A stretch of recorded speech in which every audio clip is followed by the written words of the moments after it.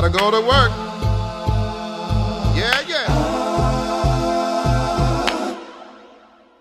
You know, sometimes in life we got to do what we don't like to pay a bill or even steal. So his sermon was, "It takes faith to forgive," from Luke 17:1-6.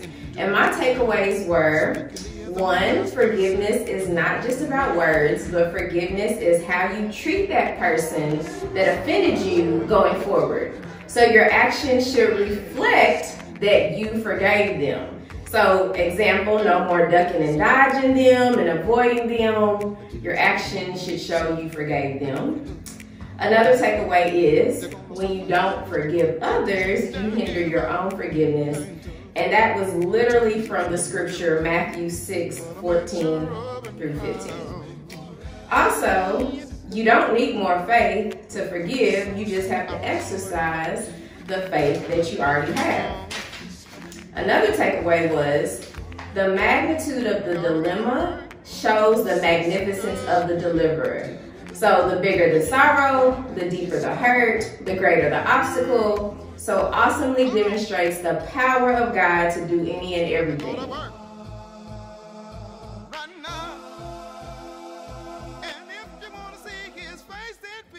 Another takeaway, we have to speak powerful words of victory over our situation, which is spoken in Proverbs 18-21.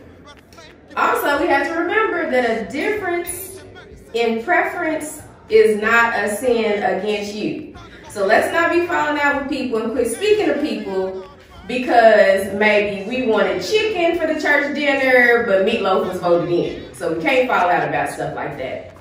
And then lastly, whenever we look at the scripture and it commands us to do something that does not come naturally or seems challenging or difficult, I challenge each of us to look at it from our perspective. Do we want that thing, in this case forgiveness, for ourselves?